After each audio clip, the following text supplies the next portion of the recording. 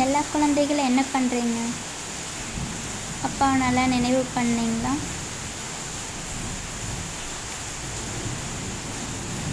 நம்ம எவ்வளோ நினைவு பண்ணுறோமோ அவ்வளோதான் நம்ம அப்பாவுக்கு அருகில் போக முடியும். நம்ம சேவை பண்ணலாம், நல்லா படிக்கலாம், எல்லாமே வேணும். ஆனால் நினைவுங்கிறது கண்டிப்பாக நமக்கு வேணும். அப்பா கூட நிறைய டைம் சொல்லுவார்ல, அன்பு இருந்தால் நினைவு தன்னை போல வரு அப்படின்னு. நம்ம குழந்தை கூட இப்போ எங்காவது வெளியில் போயிடுது அப்படின்னா அது வர வரைக்கும் அதோட ஞாபகத்துலேயே தான் இருக்கும்.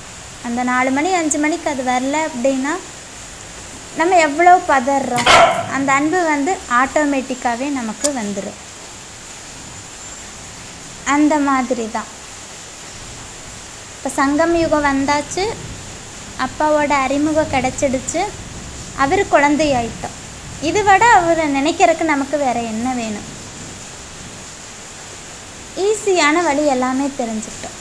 அதனால 24 hours நம்ம என்ன பண்ணினாலும் சரி, ஆனால் அவர் நினைவு நமக்கு இருந்துகிட்டே இருக்கணும். இப்போ நிறைய டைம் விளையாட்டை கேட்குறப்போ நான் சொல்லுவேன், 8 மணி நேரம் நான் அப்பாவை நினைக்கிறேன் அப்படின்னு சொல்லுவேன். அப்புறம் ஒரு டைம் பார்த்தா எனக்கே ஒரு டவுட் ஆச்சு. டைம் வச்சு பார்க்குறப்போ அவ்வளோ நினைக்க முடியும்தான்னு ஒரு நாள் ப்ராக்டிஸ் பண்ணி பார்க்குறப்போ 1 மணி நேரம் ஃபுல்லாக என்னால் யோகாவில் அமர்ந்து அவரை நினைக்க முடியல. நினைவு அப்படியே மாறி மாறி போயிட்டு இருந்துச்சு. அடிக்கடி மாயா வர்றது அந்த மாதிரி இருக்கிறனால கரெக்டாக நினைக்க முடியல.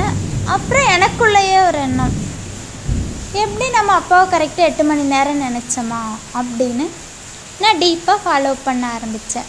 அப்போ மாயா என்னை விடவே இல்லை. 1/2 மணி நேரம் 1 மணி நேரம் அந்த மாதிரி அது கூட நினைக்க முடியாமல் என்னை தடுத்துகிட்டே இருந்துச்சு.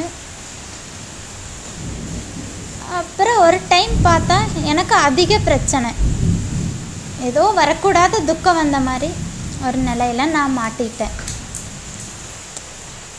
அந்த டைமில் என்னால் வாணி படிக்க முடியல, அப்பாவோட சேவை செய்ய முடியல, யாரு கூட பேசக்கூட முடியல, எந்த ஃபோன் கால்ஸையும் நான் அட்டன் கூட பண்ணல. உலகத்தில் எல்லாமே மறந்துட்டேன், எனக்கு அப்பா மட்டும்தான் அப்படின்னு சொல்லி உறுதியாக நான் அவரை நினைவு பண்ணினேன். அவரை தவிர்த்து வேறு எதுவுமே என்னை டிஸ்டர்ப் பண்ண முடியல. அந்த மாதிரி நான் அவரை நினைவு பண்ணேன். அந்த டைமில் நான் மனசோட இல்லை. இதுக்கு முன்னாலெலாம் நிறைய பிரச்சனை வந்தப்போ இவர் செய்வாரே இல்லையா, அப்பா உதவுவாரே இல்லையா, கடவுள் எனக்கு உதவி பண்ணுவாரா, இந்த மாதிரி சந்தேகமெல்லாம் எனக்கு வந்துச்சு. ஆனால் இந்த டைம் ஒரு சின்ன சந்தேகம் வரல, அழக்கூட இல்லை. நான் உறுதியாக அப்பா எனக்கு உதவி செய்வார்னு நம்பினேன். அந்த நம்பின அவர் கூட அவர் நினைவிலேயே இருக்க ஆரம்பித்தேன். அப்போ பார்த்தா அவர் எனக்கு நிறைய விஷயம் காமிச்சு கொடுத்தாரு. அந்த பிரச்சனை ஏன் எனக்கு வந்தது அப்படிங்கிற ரீசனை சொன்னார். அதை நான் எப்படி சமாளிக்கணும் அப்படிங்கிறதையும் சொன்னார். இது விட மெயின் அவர் ஒரு அதிசயம் பண்ணினார். அது என்ன அப்படின்னா, அந்த பிரச்சனையை கொஞ்ச நாள் வராமல் தடுத்தார். இப்போ நான் ஒரு நாடகத்தில் கூட பார்த்துருக்கேன். இப்போ கர்ணன் கடைசியில் அந்த உயிர் விடுறதுக்கு முன்னால் கிருஷ்ணரை பார்த்து ஒரு கேள்வி கேட்பார், எனக்கு இதெல்லாம் என்னென்னு நீங்கள் சொல்லணும் அப்படிங்கிறப்ப. அப்போ கிருஷ்ணர் அதுக்குண்டான டைம் இல்லை, இருந்தாலும் நீ என் நண்பன், உனக்காக நான் அதை சொல்கிறேன் அப்படின்னு அந்த நடக்கிற காட்சி எல்லாமே கொஞ்ச நேரம் ஸ்டாப் பண்ணி வச்சுட்டு இவங்க 2 பேர் பேச ஆரம்பிப்பாங்க. நல்லா அந்த பழைய நிலை மாதிரி எல்லாம் பேசி அவங்க புரிஞ்சுட்டு அதுக்கப்புறம் அவன் மரணத்தை ஏற்றுக்கிற மாதிரி காமிப்பாங்க. அந்த மாதிரி கூட சொல்லலாம். அது பார்த்தது எனக்கு கரெக்டாக ஞாபகம் வந்துடுச்சு. அதே மாதிரி அப்பா நிறுத்தி வச்சுட்டு எனக்கு தைரியத்தை கொடுத்தாரு. அந்த பிரச்சனை எப்படி சால்வ் பண்ணணும், இதனால் வந்ததுன்னு கூட எனக்கு சாட்சாத்காரமாக காமிச்சார். அந்த அனுபவம் எனக்கு ரொம்ப நல்லா இருந்துச்சு. இதுக்கு எல்லாமே காரணம் என் நினைவு அதிகமானது தான் எனக்கு ப்ளஸ் பாயிண்ட்டு. எனக்கு அப்பா துணை இருந்தார், இல்லைனா நான் அவரை நினைக்கவே முடியாது. இப்போ முக்கால்வாசி அந்த பிரச்சனையே வந்து முடிஞ்சுது. இன்னும் கால்வாசி இருக்குது. அது கண்டிப்பாக அப்பா முடிச்சிருவார். எனக்கு அவர் மேலே நம்பிக்கை இருக்குது.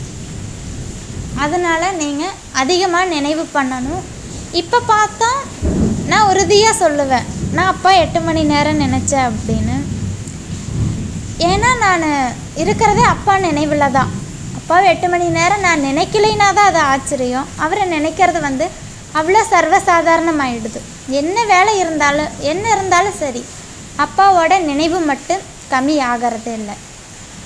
அந்த மாதிரி நமக்கு என்ன கஷ்ட பிரச்சனை இருந்தாலும் நம்ம மற்றவங்ககிட்ட ஐடியா கேட்குறது, வெளியில் சொல்கிறது, இந்த மாதிரி பழக்கம்தான் நம்ம வச்சிட்ருப்போம். உடனே யாருக்கிட்ட உதவி கோடலாம், அந்த மாதிரி ரொம்ப மனசு உடைஞ்சிட்றோம். அதனால அந்த மாதிரி கஷ்டம் வர்றப்போ வந்து எதுவுமே வந்து நீங்கள் நினைக்காதீங்க. உறுதியாக வந்து அப்பாவை மட்டும் நினைங்க. நமக்கு கடவுள் தான் இருக்கார் அப்படிங்கிறதுல நம்ம உறுதியாக இருக்கணும். அவர் கூட உண்மையாக இருந்து அவர் நினைவில் இருக்கிறப்ப பார்த்தா நமக்கு வர்ற பிரச்சனை கண்டிப்பாக நமக்கு ஒரு பாதிப்பை கொடுக்காது. சொல்லுவாங்கள்ல, மழை போல் வந்தது பனி போல் விலகி போயிடுதுன்னு. அது உண்மையாலுமே நம்ம அனுபவம் பண்ணலாம். என்ன கஷ்டம் வந்தாலுமே அது வந்து நம்ம அப்பானால சால்வ் பண்ண முடியாதுன்னு எதுவுமே இருக்காது. அதனால் அப்பா கூட எவ்வளோ முடியுமோ அவ்வளோ க்ளோஸ் ஆகுங்க. உங்களுக்கு வந்து எந்த கஷ்டம் பயம் எதுவுமே வந்து உங்களை பாதிக்காது. எவ்வளோ முடியுமோ அவரை வந்து நினைவு பண்ணுங்க.